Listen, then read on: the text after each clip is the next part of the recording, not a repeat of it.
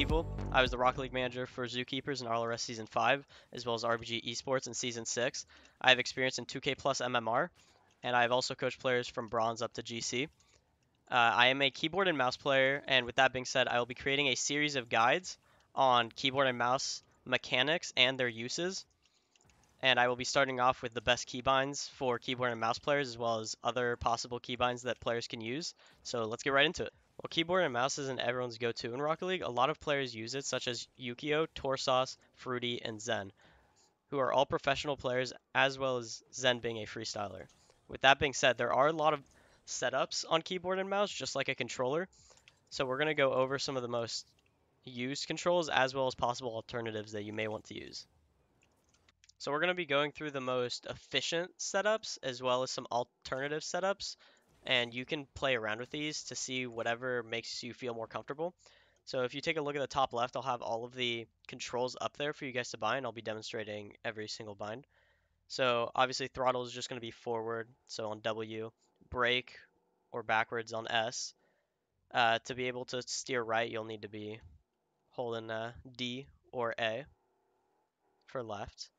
Jump on right mouse button, boosting on left mouse button, power slide on drift, and then we'll have ball cam on spacebar, so that allows you to see the ball better.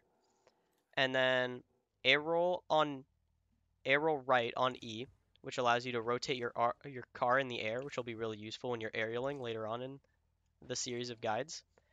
And then rear view, which allows you to see behind you, so like if you're grabbing boost, you can look behind you to see what's going on.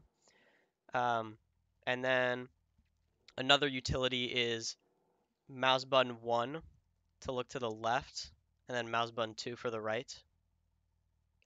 While most players have their jump key on the right mouse button, Torsauce, an Oceanic professional player, has opted to switch his jump key to the spacebar, which is more natural for some players considering that is what players use in most other games to jump, and then he has his right mouse button switched to ball cam. So he has inverted jump and ball cam on his keyboard because that is more comfortable for him.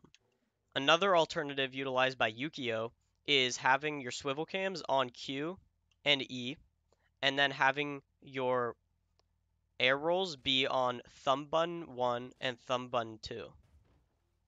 The last and most common change is moving away from air roll left and air roll right on your buttons Q and E to having them both on left shift, which makes you use your A key and D key to air roll while in the air. Utilizing the keybinds that I've talked about in this video, I will be creating a series of guides that will walk you through mechanics on a keyboard and mouse as well as their uses in-game. This will be a series of videos that are about 3 to 5 minutes long with additional sources to help you if you are ever struggling. Thank you for watching and make sure to subscribe.